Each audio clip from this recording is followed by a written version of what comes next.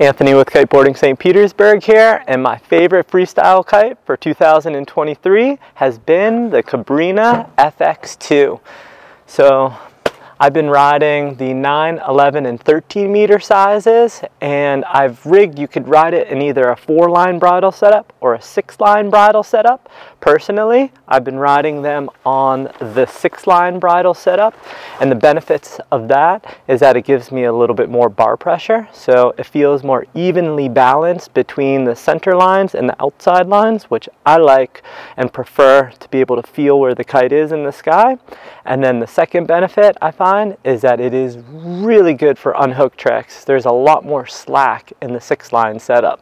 4-line setup is a better overall, just like free ride, faster turning, lighter bar pressure feel. But for me personally, 6-line setup. Let's take a look at an average session with the 11 meter FX2. Here we go.